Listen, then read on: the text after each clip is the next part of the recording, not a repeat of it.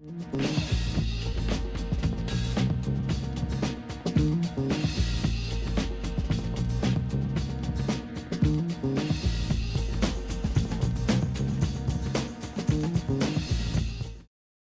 name is Penny Washburn. I am the president of the American Association of University Women, AAUW, here in Alameda. First of all, we are going to have our presenters make their presentations, and we will proceed through all 5 of them. And then at roughly 1 o'clock, we will take questions from the audience. Thank you all for attending. We are very happy that we have some guests with us today. For example, we have Catherine Brayman and Sherry Sorokin from AUW in Marin. I came all the way down from Marin, and we're very honored that Sherry Sorokin is actually on the national AUW board. She's the secretary of the board. So we're very happy that she's with us today. And Catherine Brayman herself was on the AUW national board. So thank you for coming. We also have in the back Jennifer Williams, who is one of our new members of AUW, who's on the Alameda school board. So welcome to you. And I want to say one thing about, some people might say, what is it that AUW is doing with topics like immigration? Why should the American Association of University Women be concerned about issues to do with immigration? And I wanted to read you very briefly a statement that came out from our national office in September about the situation with the DACA program and its impact on students, just so that you can see why immigration and its effect on students and its effect on our general population is an important issue for us to be discussing. And she says, the new president says, this was after the recent decision to rescind the DACA program. AUW is proud to be part of a community that fights for civil rights for all Americans, including immigrants. We stand and will continue to stand with the nearly 800,000 Dreamers and DACA recipients. This action by the recent administration is a firm rejection of one of America's founding principles that with hard work and education, anyone can achieve their own version of the American dream. At AUW, we understand the impact that education exerts on the lives of students and on the nation's overall prosperity and strength. We remain committed to increasing opportunities in education for all women and girls. 1/4 of DACA recipients are enrolled in post-secondary education, and another third are at high school level, weighing options to further their education upon graduation. With a rescinding of DACA, that American dream will be shattered, effectively slamming the door to opportunity for these students. Congress now has the opportunity to emerge as a moral leader on this issue by passing the bipartisan bicameral DREAM Act, which would offer much-needed relief and protection for DACA recipients. AUW will continue to stand by immigrant students and strongly defend their right to an education. The future of our nation depends on it. So you can see why this topic of immigration, I'm sure there are DACA students here at the College of Alameda, and there are over 400 DACA students at UC Berkeley. So a very large number in our midst who are affected by this recent legislation. Let me introduce our panelists today who will be joining us. And I'm going to start with some of our panelists who are sitting in the front row, who will be in front of you in a few minutes. One of our panelists is running a little late, so we'll introduce her last. Starting with Sarah McPherson, who is sitting in the front here, if you'd like to wave your hand so that people know who you are. Sarah McPherson is a staff attorney at the Oakland office of the International Institute of the Bay Area, where she specializes in family immigration and immigration waivers. Prior to working at the International Institute of the Bay Area, Sarah practiced in Boston at the International Institute of Boston and the Political Asylum Immigration Representation Project. Sarah is also the director of several documentary films on immigration, including an award-winning feature, Stable Life, which screened on National Public Television. Wilma Chen will not be with us, unfortunately, today, as she is sick. So we have very happy to have Vanessa Cedeno, her legislative aide and policy aide to Supervisor Wilma Chan. She advises her on a wide range of issues, including healthcare, federal and state legislative committees, and immigration. She has an MA in public policy and UC Berkeley and a BA in international studies from the University of Chicago, and she's known for her flexibility and ability to step in at the drop of a hat. So we're very happy to have her here today.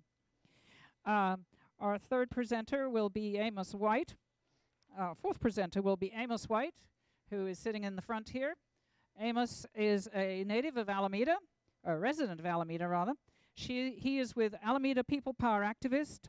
He's an author, a community organizer, and he's with ACLU's People Power Alameda, and he'll talk more about that in his presentation. He recently organized with the California Sanctuary Campaign for a statewide sanctuary policy.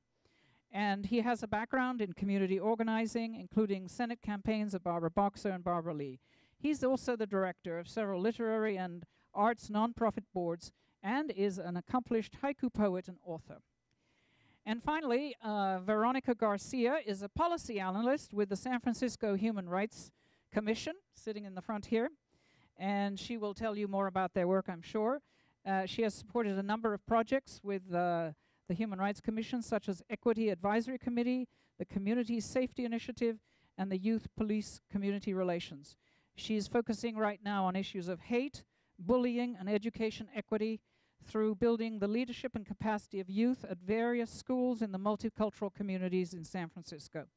She believes individuals most impacted by policy and those in need of services must have a voice in the decision-making process. She's a first-generation college graduate with a degree in Latina Studies from San Francisco State University College of Ethnic Studies.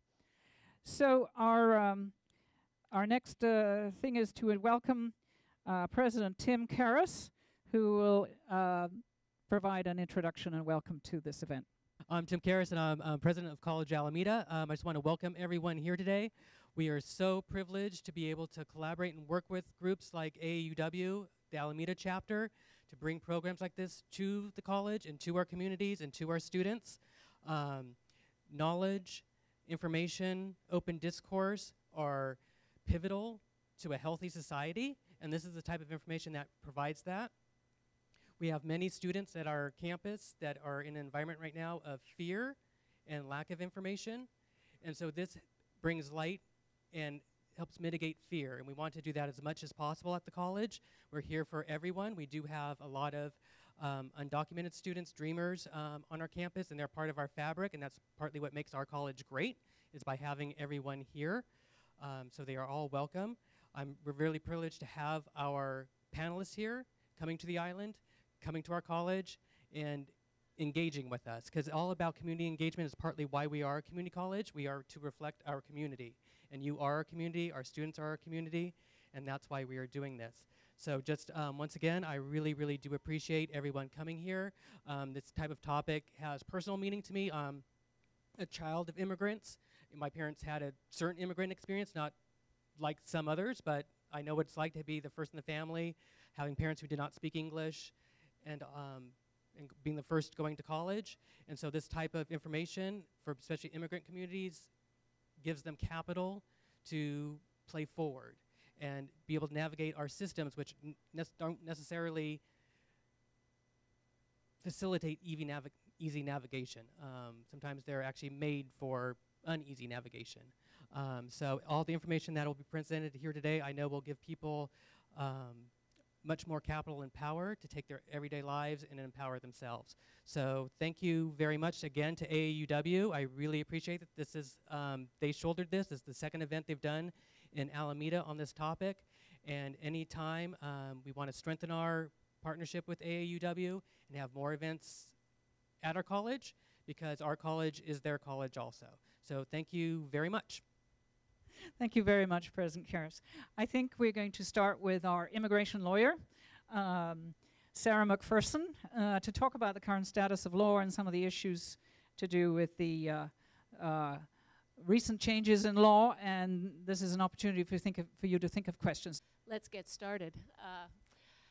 If anyone in the room is not a citizen, the U.S. immigration law will put you in one of three buckets, three categories. You are either a permanent resident, you are either a non-immigrant, that is a student, someone, a tourist, or maybe someone who's here on a temporary work visa, or you're undocumented, which means that perhaps you came on a visa and overstayed your authorized period of stay, or you came in the country without an inspection. Now, permanent residents of this group enjoy the most security and the most privileges. They can live and work in the United States permanently. They can sponsor certain family members for green cards. And most importantly, after a certain period of time, usually 5 years, in some cases 3, they can apply to become citizens. How does one become a green card holder, a permanent resident? Well, there are 4 principal pathways to becoming a green card holder, and these pathways are the same whether you are applying from a country outside the U.S., whether you are here on a temporary visa and want to change your status, or even whether you are here without authorization. 4 main pathways. The largest pathway by far is through family petitions. So if you are a citizen, for example, you have the right to petition for a green card for your parents if you're more than 21 years old. You can petition for your spouse and your children who are under 21. You can petition for your children who are over 21, whether they are married or unmarried. And you can also petition for your brothers and sisters, although that is quite a long game because there's a very long wait to get a green card for brothers and sisters of U.S. citizens. If you are a green card holder, you can petition for your spouse and your children under 21 and your unmarried children over 21. Now, the family system, it's complicated. There are kind of quotas and preferences, and certain people have to wait longer than others.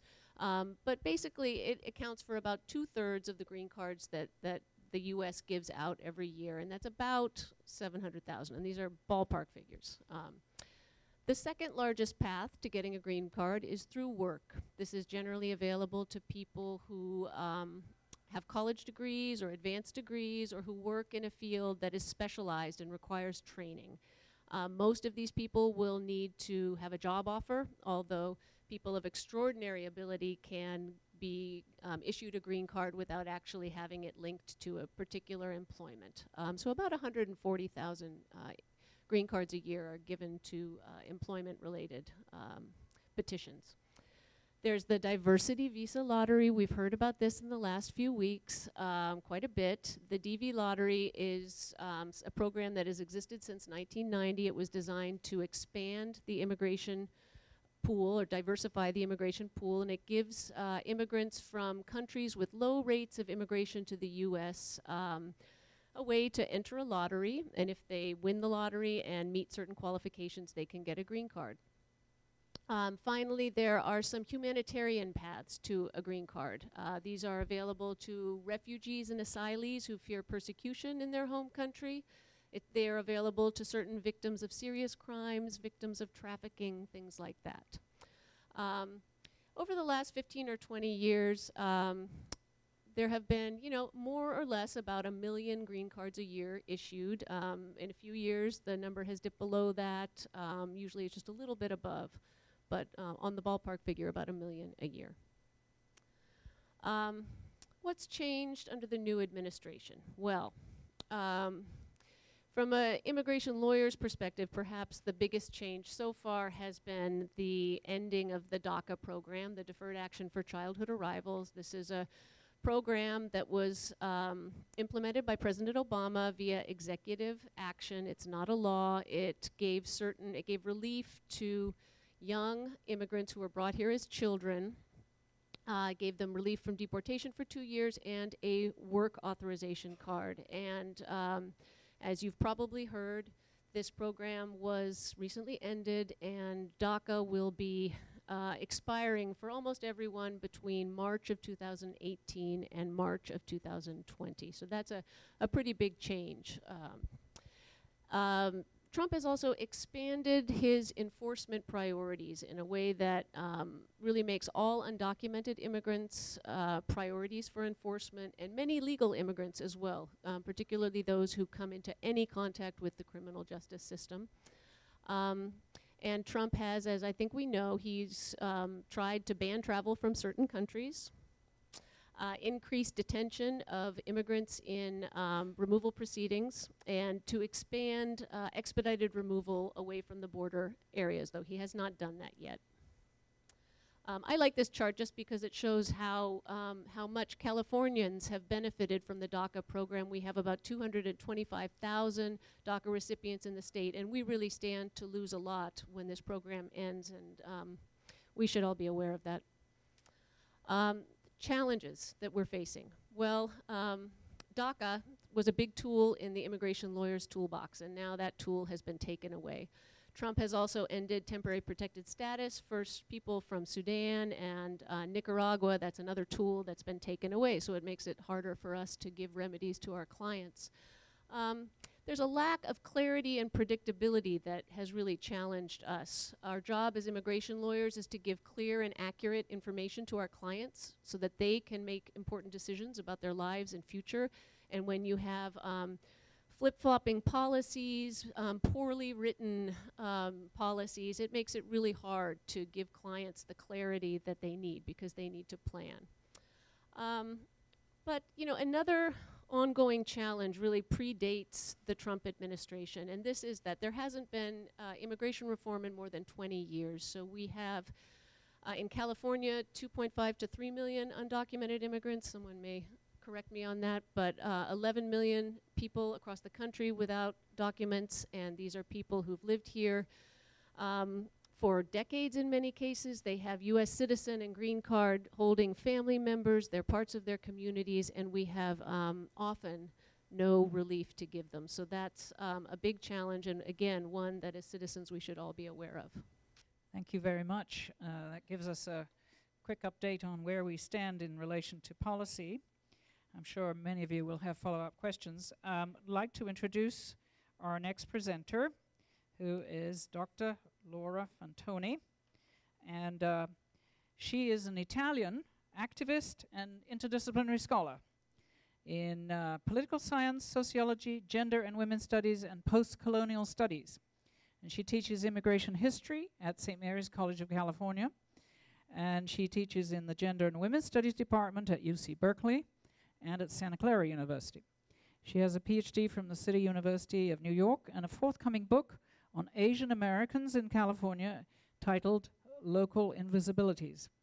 Her research and her activism revolve around human rights, immigration, refugees, urban poverty, gender equality, technology, and art. And she recently edited a book on Islamophobia and homophobia in transnational perspectives with Paolo Barchetta. And she has been a visiting professor in China and in the Globalization and Diversity Summer School in Göttingen, Germany. So I'm going to pass this over to you, Laura. Thank you so much. I'm a little late, and I apologize. I lost my students from St. Mary's. We were carpooling here, and somehow we got lost. So I'm here. I hope they will show up. But thank you for giving me some time, Penny, and all the organizers. So I'm gonna kind of go back from where we started with Sarah and go back in history and give a sense of immigration laws and policies from the very beginning of the country. So roughly speaking, we divide it into 3 periods. The first wave of migration, mostly from Europe, biggest number ever, bigger than now, by the way, and percentage to the total population-wise. The retrenchment period, 30s, 60s, immigration goes down, 1960s today, a third wave going up. So in terms of millions of people, it is true, the numbers are going up. In terms of percentage of the population, we're always pretty much below 15%. And the prediction is up until the 2000, the next few decades, pretty much to stay there. What changed over time? The countries of origins, right? The continents and regions of origins in the world. So we have now a majority Latino Asian migration. That's the case for the California population for sure, but nationwide. And the first waves being more northern, Western Europe, and Eastern and Southern Europe later on. Some of your family members may have that background. So today we have China, India, and Mexico being the three top countries where people come from in terms of sheer numbers. California is also pretty much reflective of that too. Speculations and sort of hypotheses of how the population will grow according to projection to 2060. At most, we will reach 20% of the total population, at most. We are more thinking 19% by 2060. So yes, some ups and downs over the last 150 years. Now I'm gonna go to the heavily kind of textual part of my presentation. I apologize, don't try to read everything. See if you have the notes. You have the notes. I'm just gonna quickly run you through that. But essentially what changes over time, 1790, only a free white person could apply after 2 years of residency. Then slowly the numbers of years go up, 5. And essentially they were designed, all these rules were designed for Europeans arriving mainly in the East Coast.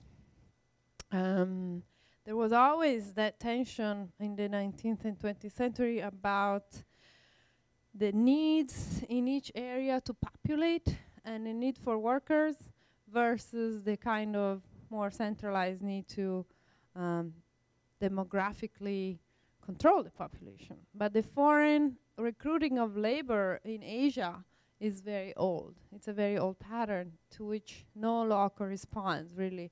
No opportunity for the Asian immigrants was there for them to have legal status, essentially until the 1960s. So we see a long period of time in which Asians are here, but they're not given the opportunity to be regular immigrants. Chinese Exclusion Act, a great invention promoted by the Californians all the way to Washington, D.C., successfully barred, the first time, barred the people from one nationality from having legal status in the U.S. 1890s, Ellis Island opens, the immigration station in New York City. Many people of your families may have come through there. 2 decades later, 1910, Angel Island opens here in the Bay Area, processing mostly Chinese and Japanese immigrants. 1907, the head tax is established. So people have to pay, and they have to be given an English proficiency test, which was not there before. What was the goal of that? The Dillingham Commission essentially is trying to bar Southern European immigrants whose languages are very different from English, and they're considered not non-Protestant, so potentially unassimilable others. 1920s, the Quota Act essentially tried to maintain the same proportion of the population based on a 1910 census. So whichever ethnic and nationality was represented in the 1910 census can then receive immigrants by percentage. So trying to maintain specific kind of Northern European 1819 census groups. 1922, all the World War II, the world wars of the 21st century, the 20th century come in, and the question of Japan as a war enemy rises.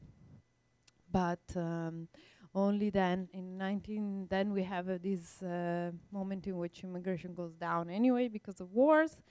1940s, there is a need for laborers. Nobody's coming from Europe. So China and Mexico become the 2 major places where programs for workers import are established. Then we get, at the end of World War II, big change. The category of the refugee is established as a separate category that is not the immigrant visa category. About 200,000 at the Geneva Agreement, the US pretty much established with 200,000 a year. Today we're well below that. We're at most to 100,000. Probably this fiscal year more like 60,000. The first time in 1950s also the Immigration Nationality Act bars the two categories of race and nationality as potential discriminatory categories to grant immigration. And the national origins quotas is barred 1965. So we still have some ceilings related to specific areas of the world, but 1965 is really when we start to see the immigration from Asia becoming possible. Asia and Central and Latin America. So then we get all the way to the 80s, and you see this was a moment in which there was a great need for a reform that hasn't happened in a while. The numbers have been going up since the 60s. And so under the Reagan years, there is the biggest amnesty of undocumented immigrants. So again, I invite you to think about these laws and the fact that there is no real strong correlation between Democratic and Republican presidents and immigration policies, more restrictive versus more expansive. So this is one of those kind of political discourses that's thrown around, but it's not really, doesn't really make a lot of sense if you look at the long historical trajectory of this policy. Today we have, just like Sarah said, above 11 million undocumented people. There hasn't been a form, any kind of legal amnesty for people since the 90s, really, to regularize their position. We have something that happened. I came as an immigrant in 2001, right before 9/11 happened. And so I only witnessed what happened after year 2000. And I want to say most of what we have are restrictive immigration measures. That's all I experienced since I've been in this country. You can see the massive rise in deportations. That's, again, true for the Bush administrations and for the Obama administrations as well. We have an increase in workers for visas for professionals, but we also have an increase in deportations. The Patriot Act, the comprehensive border enforcement, the establishment of Department of Homeland Security, the ICE raids. So we see how, I kind of want to conclude with that, the fact that the only comprehensive reform and policies that have happened in the last 16 years have had to do with more detention and more deportation of immigrants. There has been nothing of a positive change, if we want to think about it. I don't want to repeat what Sarah just said in terms of what are the changes since the Trump administration.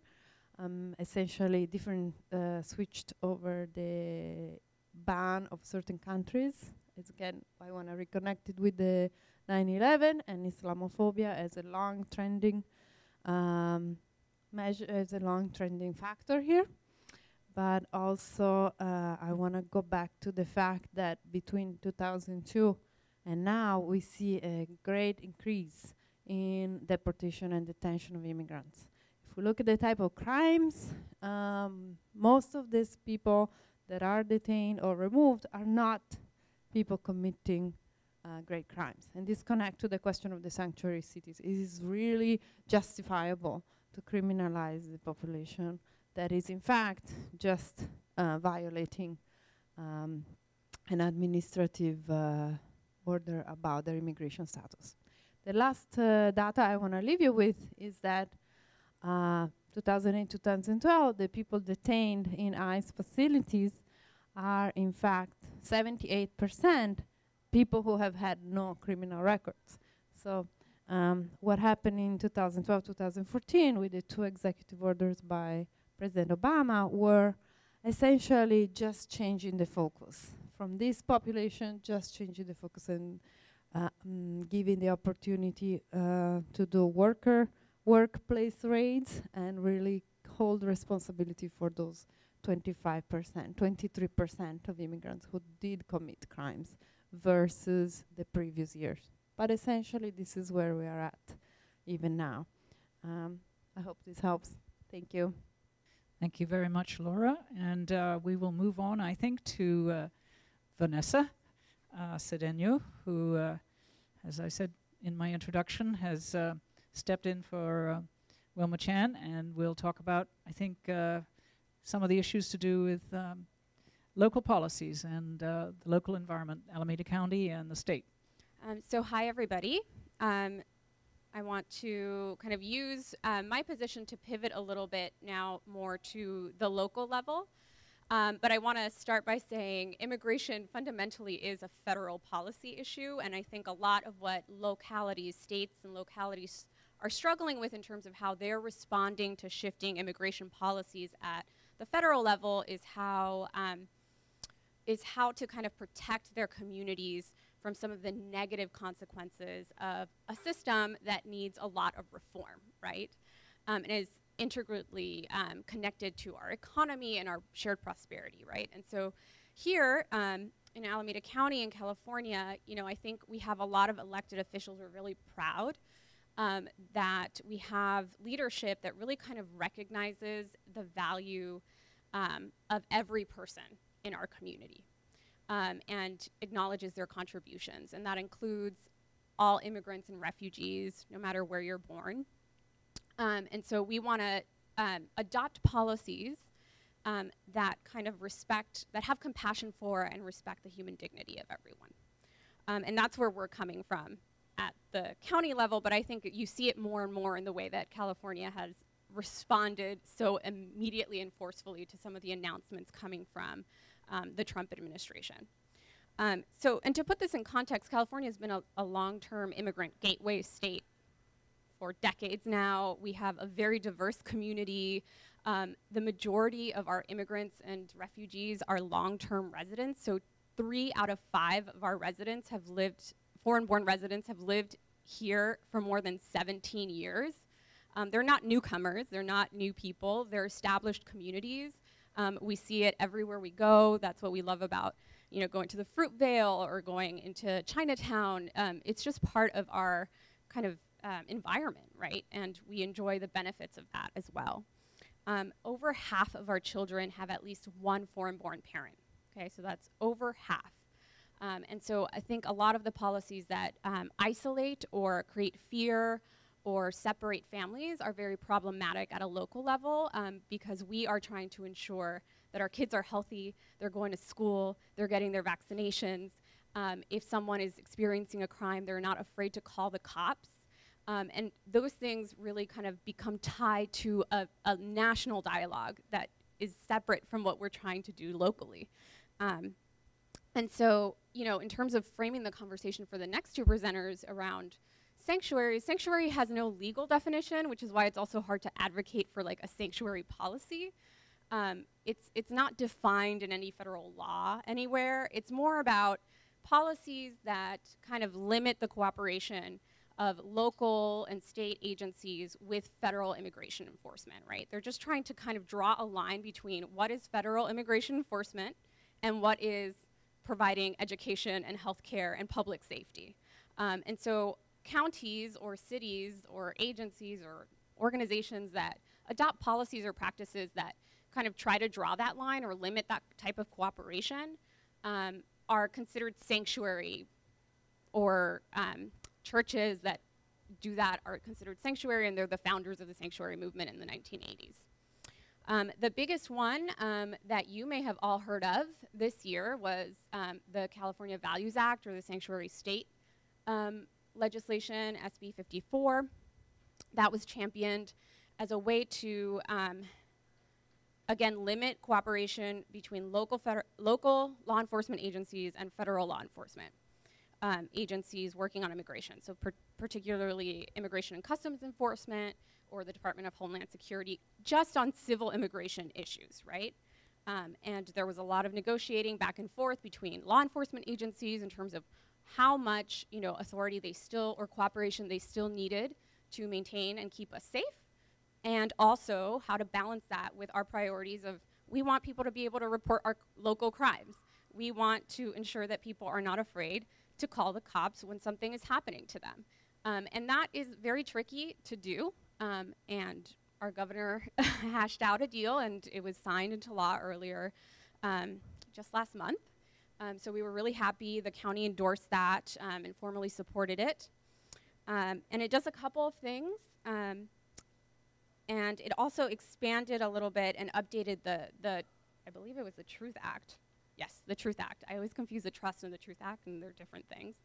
But that really was like about ensuring due process, making sure that if ICE requested to interview somebody in our county or local jails, that the person was notified of that request, told that it was a voluntary interview, that they have the opportunity to decline it, that they can notify their lawyers. So ways in which we can provide due process and protect civil rights of immigrants as well. So those two bills are tied together. It also created a lot of safe zones. So like, we don't want federal law enforcement going to enforce its policies, immigration policies in our clinics or our schools. Like, we really want those to be considered safe spaces where people can feel free to, engage in their lives without being terrified that they might get deported or something like that. And then finally, I'll just end a little bit on the local level. I know I have like a minute.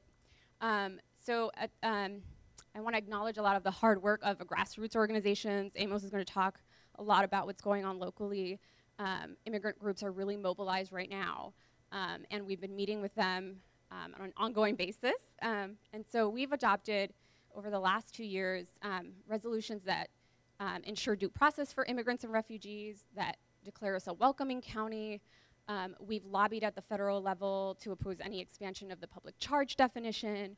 We are tracking tax reform to ensure that our immigrant families still have access to EITC and our child tax credits, because those are US-born kids. Again, over one half of them have a foreign-born parent, and they would be affected. And we want them to have access to higher education in schools. And we're working with our clinics to just provide naturalization clinics as a form of prevention, get them civically engaged. As you saw, the large number are legal permanent residents, and they've been here for a long time, and we want them to feel like they belong, and that they can engage actively in our communities and civically as well. And so I can talk more about what the county's doing, but I'll wrap it up and let Amos come up. Is that correct? Thank you very much, Vanessa. And that's a perfect segue to pass it on to Amos White, who has been involved with the Alameda People Power and who's going to talk more about their activities. Thank you, Amos. And thank you all for coming. My name's Amos White. I'm, as we're called, host, our lead organizer here in the city of Alameda for a group called People Power. People Power is a citizens organizing group that sprung up after the January executive order on immigrants. On March 11th of this year, 2017, the ACLU called for an emergency town hall nationwide. We were in crisis, and they had just, for the first time, successfully blocked the executive order of the President of the United States at that time.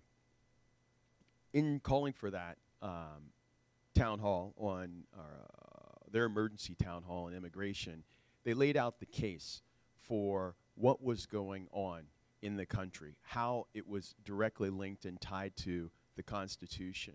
What were our rights? Who are these people?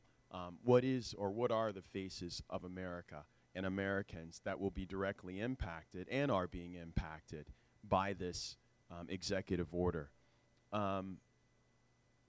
That town hall was live streamed online, and anyone could see it around the nation. It was held in Miami. However, it was live streamed.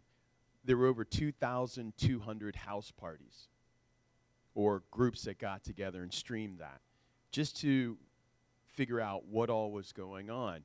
And here in Alameda, there were over 3 publicly broadcast live streams. Ours we held at City Council or City Council chambers.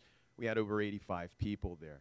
And to this day, and thank you for inviting us to be here, to this day we've remained engaged, if you will, as a community group of over 55 stalwart I would say, local activists here in the city of Alameda, and in Alameda County, over 1,000.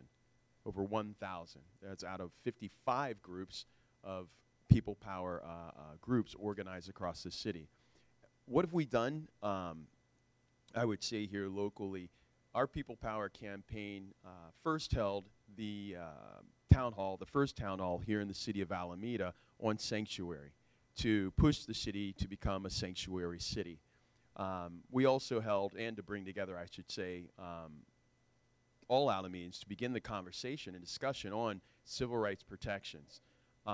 We also held a meeting with our chief of police to understand Alameda's police department policies. How does pulling over persons, how are people protected when you, with the policies that they currently have in place? What relationships do they have in regards to their policies for communicating with ICE and or reporting people and or stops and or arrestees to ICE? And those are what we unearthed in terms of the police department's policies in that town hall with the chief. We also held the town hall on immigration with Alameda County Sheriff Gregory Ahern on June 30th. This was the first out of his entire tenure as sheriff here in the county. First time he's ever held a town hall in over 13 years. First time in holding a town hall with, there it is, it sounds there, sorry about that, holding a town hall with the public, with the community, in dialogue. Almost 400 people attended that town hall on immigration in Cherryland, in Hayward, right in the heart of a very large Latino community there at the old adult school at the Hayward, I think it's called Hayward, not University, Hayward Adult School, I believe it's called.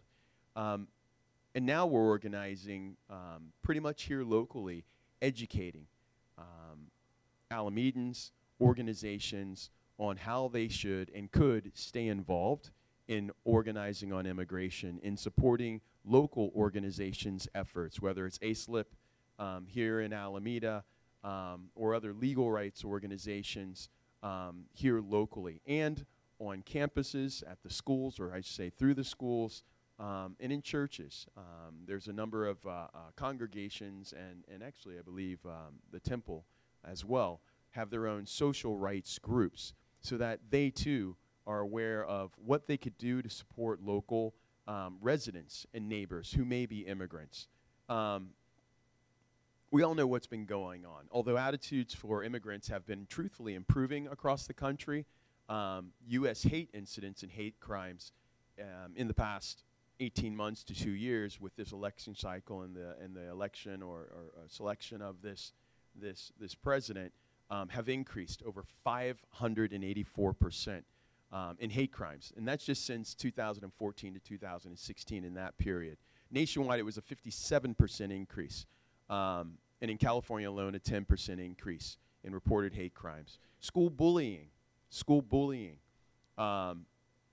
There's been a 55% increase in Islamophobic bullying alone, and 25% increase in Islamic students experience teacher bullying, where teachers are actually expressing outwardly forms of bias or racism or bullying towards students. Our response here locally is supporting the organizations that minister, that support, and teach and work with immigrants in our communities and across our communities. We believe that only through the increase of education and talks like this, and holding discussions, civic discussions amongst our groups, fraternal clubs, and business associations, and keeping pressure on as far as civil disobedience whenever there is an action federally or here in the state or locally that does occur. It's a matter of standing on our rights, not just knowing what our rights are. It's showing up and acting on those rights, which we're encouraging people to do, to mobilize, get organized with us, but then to act and to speak out. We're asking people to write op-eds and to send letters. As you've probably seen, dozens of letters to the editors and op-ed pieces since this has all begun. We really do believe that this issue will only be an issue and stay an issue as long as the citizenry does not engage or stay engaged. So in wrapping up, I would like to say our group, People Power Alameda, and People Power Alameda County, invite you and other groups just to do that. Plug in, get involved, and to speak out. Thank you very much.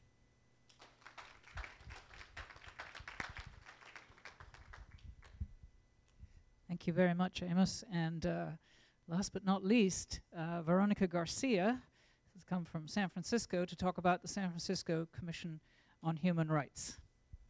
Hi, everyone. My name is Veronica Garcia. Bear with me as I'm not used to a podium or a mic, so I may move around a little bit. So thank you so much to AAUW and Shar for having me here today. Really excited to be a part of this discussion with a breadth of panelists that are doing really great work. Yes, see, I'm not used to this, so. And you know, I'm really big on the kind of responses in case you know there's something that resonates with you. So if there's something I say that you know you are like yes, you know, please feel free to you know nod or just or snap. You know, snaps are always great. So that would be great for me.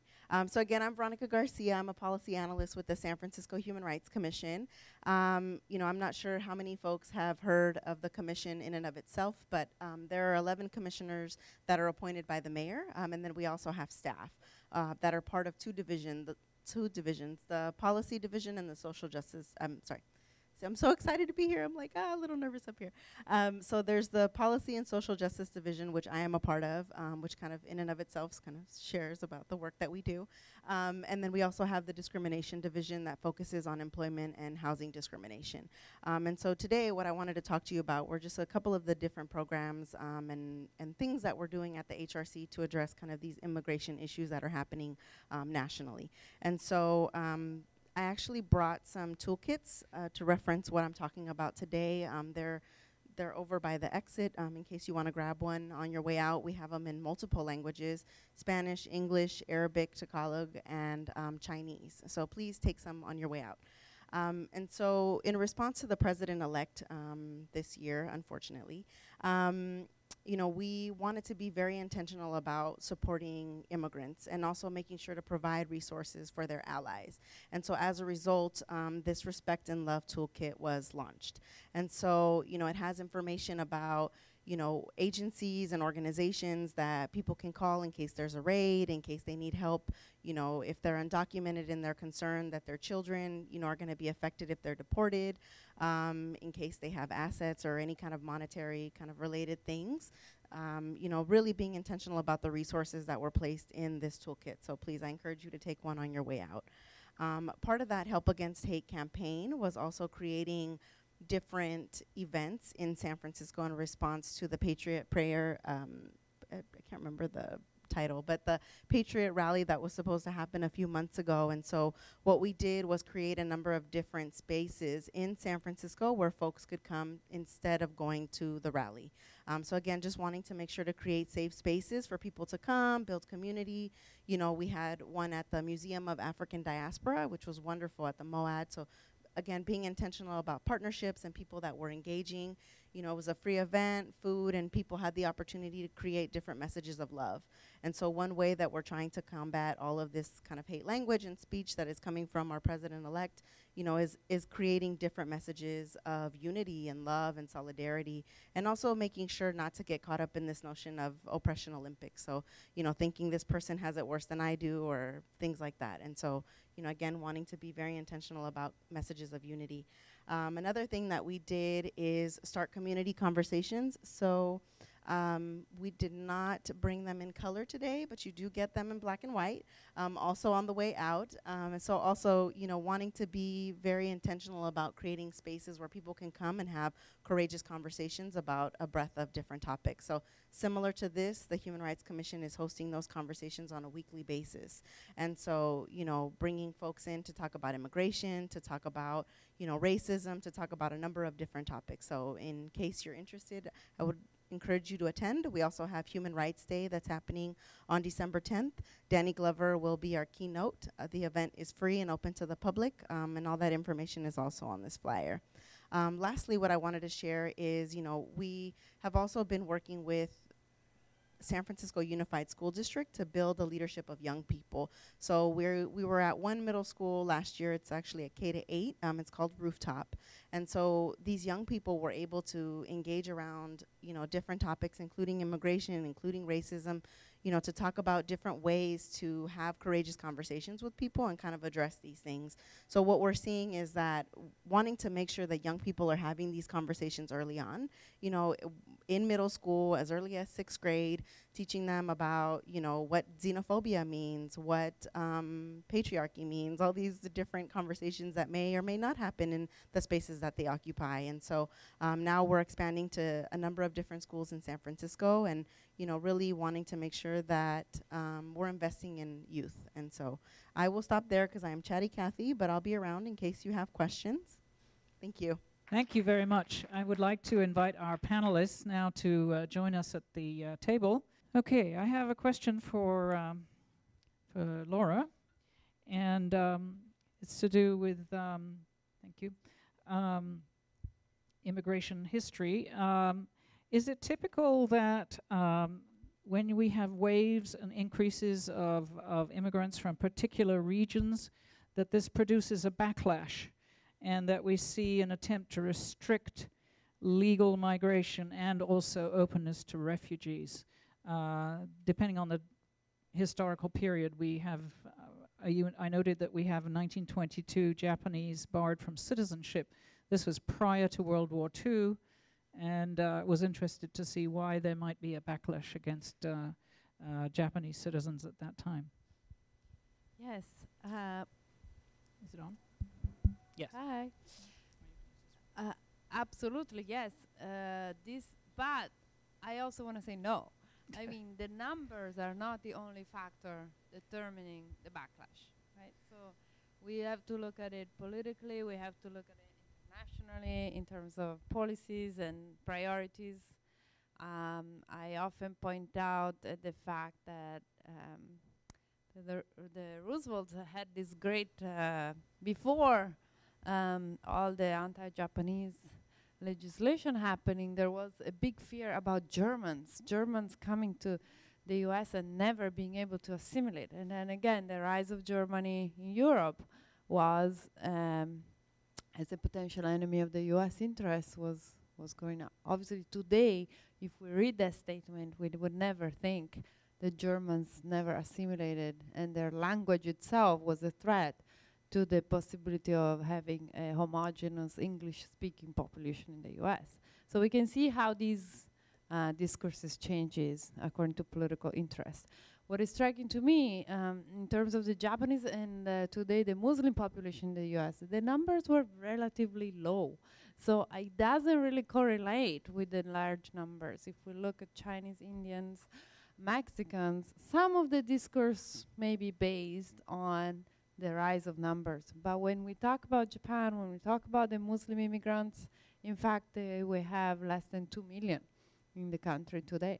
So we cannot really justify the use of political discourse with this fear of big numbers, of fear of taking away jobs that is often evoked, just like in the last couple of years, I would say. I hope I answered. Thank you. I have a question I think I would like to address to Sarah. Recently, the California state policies have effectively tried to override federal law. Can California similarly override federal immigration laws?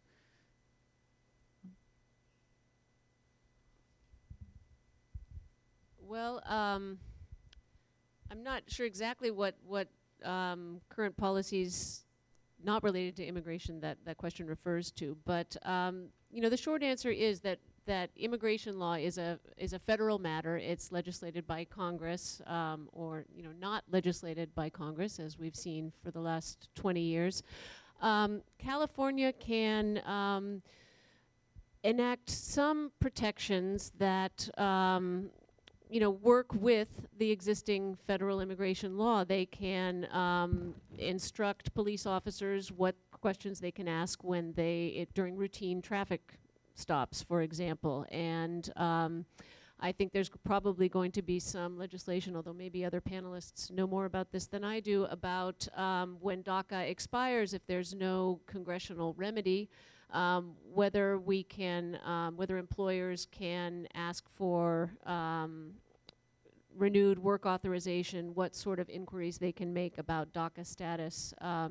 So the short answer is immigration is a federal matter, but where the rubber hits the road, we have room to maneuver in our local policies. Would any of the rest of you like to comment on that question? I think the only thing I would add is I think maybe at the heart of that question are the things that the laws that California is enacting now, are they trying to supersede federal law? And the answer is no. In fact, a lot of those laws are passed kind of on the premise that different levels of government have different powers on certain kinds of issues. And so, you know, the federal government can do immigration enforcement. State and local authorities and law enforcement agencies are not necessarily by the Constitution allowed to be deputized to do federal law enforcement's work, right? So it's like a separation of like what is local law enforcement duties, and those are empowered to the states and to cities, versus what is in the jurisdiction of the Department of Homeland Security, for example. And so a lot of these, this is why it's very complicated, I would say, and it's very technical, and it involves a lot of different opinions from, it's not entirely laid out yet. Our courts are going through this discussion right now as judges are kind of weighing in on this, and you'll see that the Supreme Court is very hesitant to take on certain cases because they know that if they make an opinion on some of these questions, it'll have implications for centuries, right? Once the Supreme Court weighs in, it's kind of hard to overturn those opinions. And so it's all being battled out right now. But I don't think anything that California is doing right now is trying to supersede federal law. In fact, it's relying on those constitutional provisions to protect its own residents and its own agencies from any legal liabilities.